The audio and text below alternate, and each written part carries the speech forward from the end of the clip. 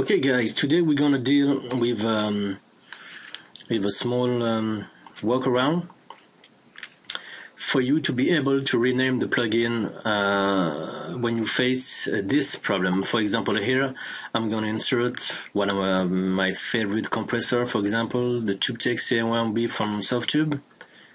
Okay, oh, I forget my e-lock. Hold on. Okay, right, unplug my e-lock. Alright, so let's do it again. I'm gonna insert the TubeTech CL1B. What you see here on the FX bin, I only see TubeTech. Okay, and here I see TubeTech CL1B AutoMap version. That's very long. I mean, when you see the plugin names in here, and so now you can dock your plugin in here. So I got a name displayed in here, and it takes a lot of space. If I insert another one here, for example, the FET compressor, okay, and here if I dock him, I'm gonna see like TubeTech CL1B AutoMap channel 1, FET compressor AutoMap channel 1, etc. And here the name are not very easy to look at. Okay, here I only see Valley Po. I don't see Dynamite. Okay, I'm gonna switch to the same here. Okay, the TubeTech CL FET compress Valley People. I mean, that's something that's making me crazy, and that makes my FX bin kind of crowded. Okay, so we're gonna deal with that right now. So first of all, you're gonna open the registry.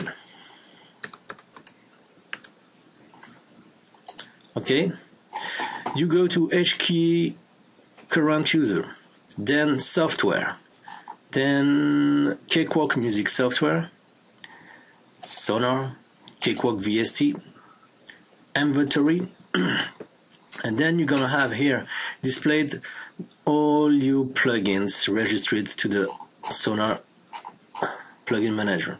So I'm gonna see the SoftTube in here. Okay, I'm gonna check the FET compressor and I'm gonna rename it AutoMap version. So I'm gonna stick with the FET comp. Okay, same for the regular version. CL1B, TubeTech CL1B in here. So I'm gonna stick with CL1B alone.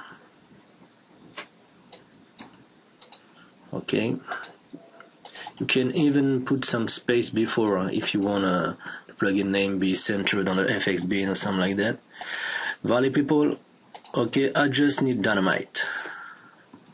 This is one of my favorite gate and limiter too. This plugin is a beast. Okay, I'm gonna stick with this one for the the Summit. Let's do the Summit too. Summit audio. I'm gonna stick with TL100. Okay. Hold on. All right. That's okay. So I'm gonna relaunch Sonar. Here we go.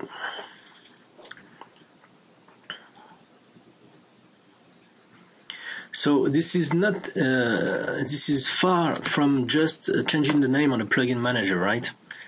Because on the plugin layouts you're gonna change the name, but the plugins that's gonna be displayed, the name that's gonna be displayed on the FX bin are not the same as the plugin layout. So for example, in here, on my plugin layout, I have TubeTech CL1B, but when I insert it, boom, CL1B. No more TubeTech, blah blah blah blah. Let's do the Dynamite stuff. Where is my Dynamite? Boom, Dynamite. No more Valley People and all that. Let's try the FET compressor. FET comp. Okay, so I'm gonna switch to my channel, and this is more easier on the eyes. Okay, so I hope you guys enjoy this. This is far different from doing just changing the name in here on the plugin manager in here. Okay. One more thing, you got to keep in mind that once you've done that, you change the name on the plugin manager. That means the name is going to be displayed here. Okay, the name that's going to be displayed here on the list are going to be now, from now, the name you change on the registry. So for example, the CL1B, before this tweak, it was TubeTech CL1B, so that was on the T letters. Now the CL1B, it's gonna be here, and I got 2 times the same name. I got a regular version in here, and I got the automap version here with the same name. Okay, so I hope you guys enjoyed this video, and feel free to ask me for some if you need some. Okay, take care of you guys. Bye bye.